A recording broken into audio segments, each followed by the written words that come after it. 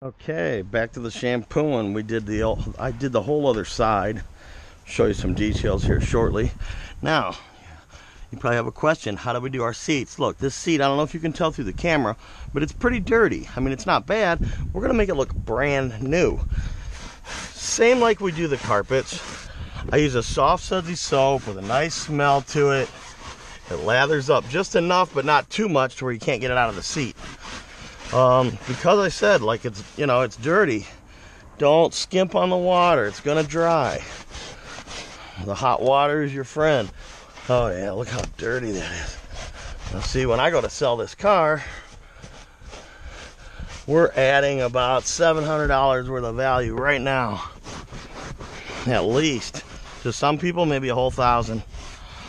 Cleanliness is next to godliness. Okay, and then we're gonna suck it out with the wet vac, go over it with a towel, and this driver's seat will be done. I'll show you a picture of it when it's done.